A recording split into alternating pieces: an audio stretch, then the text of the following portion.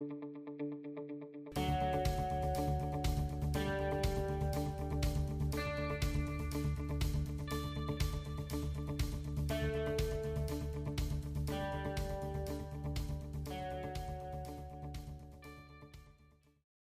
Nick, we are now in the bonus segment. Thanks for taking extra time out to be with us and doing this. So you're at Stanford in California. I'm here in Nashville, Tennessee.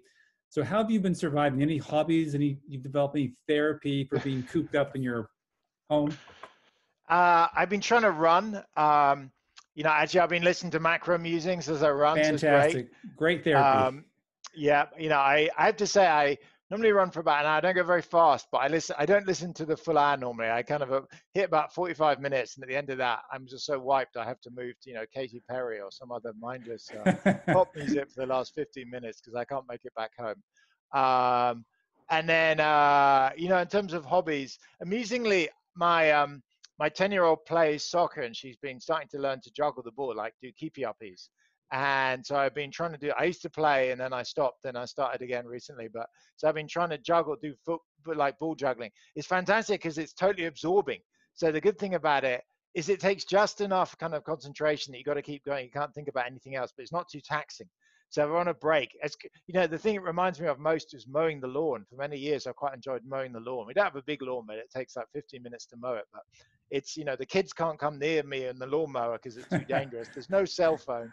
There's no email. Nice. And I read online, I watch, it seems ridiculous. It's like, why would you watch a YouTube video? But there's a video on the best way to mow the lawn. And it was like in a big circle, getting closer and closer into the center. So it was this great sense of creation as you see your lawn getting shorter and shorter. But since I can only do that once a week, it's like juggling in my garden. I can't say it's a particularly productive hobby, but there it is. Well, just to make sure we understand juggling, because when I think of juggling as American, I think of something in your hands, but you're doing it with your foot in a ball, right? Just one ball. Yeah. Just one If ball. you see like Okay. professional players, they effortlessly walk in and will do tricks. It's not like I'm Right. doing that.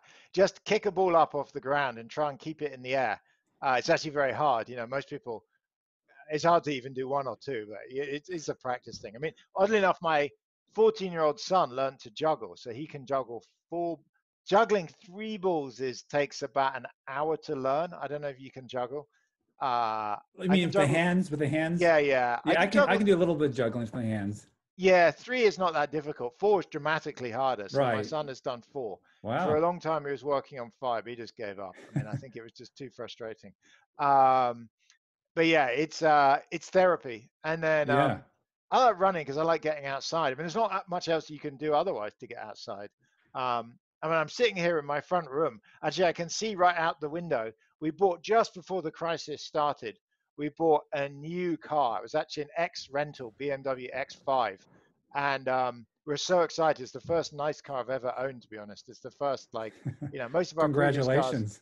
And then we've driven it all of like 3 times, and it's been sitting gathering dust in the front drive now. Nice.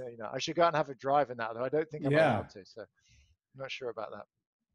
But it sounds like you're having fun. Juggling with the soccer ball kind of reminds me of a hacky sack. Did you ever try doing hacky sacks? Yeah, exactly. It's a very similar thing. I mean, I think, there's a piece by Lucy Kellaway in the FT is saying, are we allowed to not feel too miserable locked at home? I mean, for those of us with younger kids, it's, even including my teenagers, it's been nice to see them. It's depressing being in all the time. I'd much rather be out, but it's kind of making the best of it. I mean, food is running out.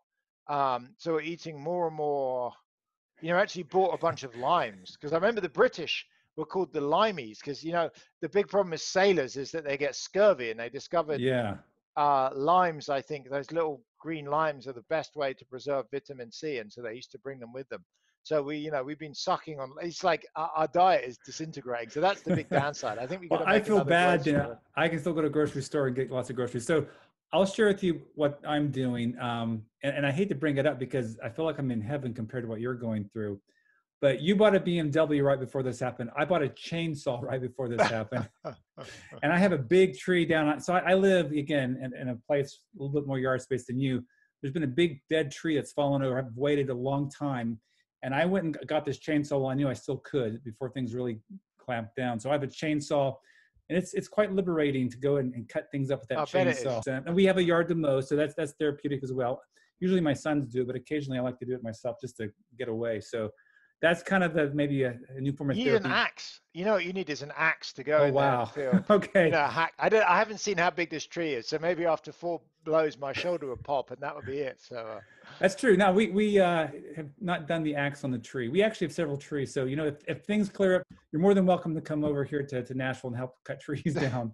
So no, it's funny. The other thing is on Stanford. Stanford's been very proactive, by the way, and like I notice whenever Stanford makes a decision, I see it echoed around other universities. And I don't know if one thing but Stanford has cancelled its summer programs, on-campus summer programs right now. Because Stanford, even interestingly enough, the fall quarter, it's not clear what's happening right now.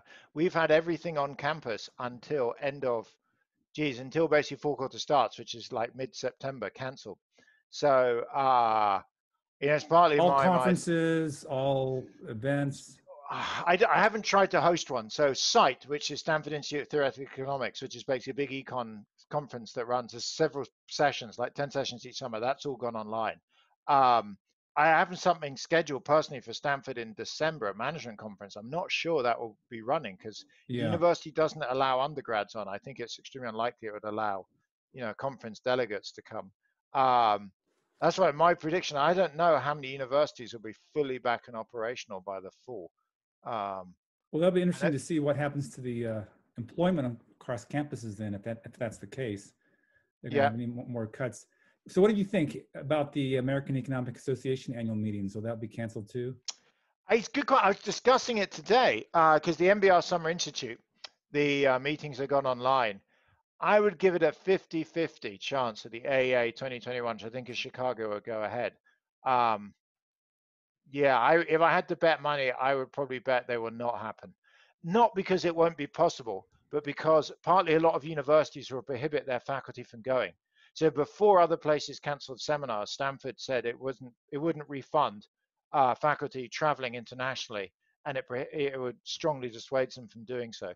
Okay. So, and that that is probably still in effect. So what would have to be is it would have to be by kind of September, October, probably they'd have to rescind all of that in order for people to buy tickets.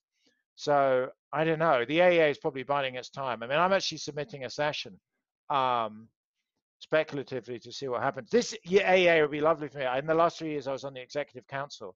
So it was always quite hard work. It's probably not obvious, but you meet the day before. And I mean, it was amazing the people on that council. Janet Yellen was the current chair, and Ben Bernanke, for example, was the last chair, and Olivier Blanchard and Ara Roth, and all kinds of all kinds of incredible current and former. Bob Schiller was the president before that. Incredible people there. Here I just go as a mere civilian. It would be much more relaxed. I can get back to. That's great. So, thanks Great. so much, and stay safe.